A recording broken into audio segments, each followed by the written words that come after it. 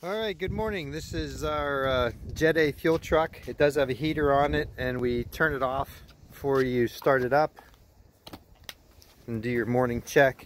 This is first thing Monday morning. We're going to go through the whole process that we normally do.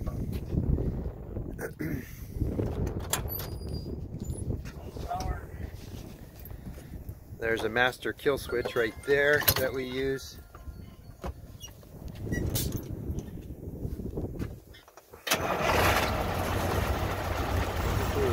You have to excite the fields for the alternator.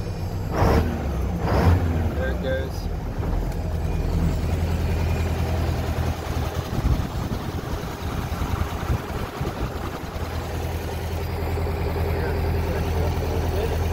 Air pressure's good. Yep.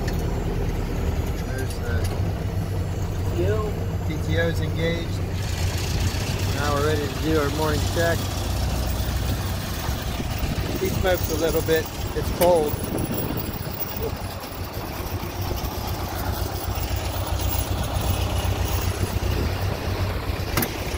There's where the Priss hides right there. We already got at idle 40 pounds. That's the differential pressure check. Filters are due here. There's our first sump. It's beautiful. You gotta love these folks. That's the filter sump, and then next will be the. And we just usually put that right in the tank.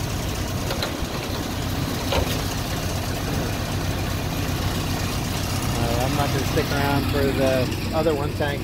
The tires are brand new, all the way around. Good. This will be the filter to the tank sump. That looks beautiful as always. There's an emergency spill kit. The ladder's not going to go. We're going to need that. So there's an overwing. I'll have to get the specs on the hoses. There's a single point. We just rebuilt that. What else do I want to say? Oh, so we have a pump built in to this thing. Right there is a switch for it. So we can take the off-road diesel out of this tank and utilize that and fill up our equipment. There's the Priss injector if you're using Priss.